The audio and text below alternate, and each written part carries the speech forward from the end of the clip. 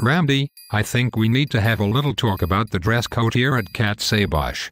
I know things are starting to get a little crazy this tax season with the fiscal cliff and delayed tax forms, but we need to still dress appropriately. It's not what it looks like. It looks like there's a tie around your head. Technically it's work in progress.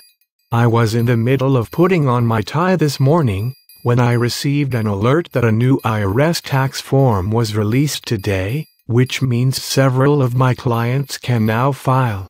So, I figured I would table the process of putting on my tie. Ah, I see. So your tie isn't on your head, it's in the process of being put around your neck. Exactly. And what about your pants? Oh no. I knew I forgot something.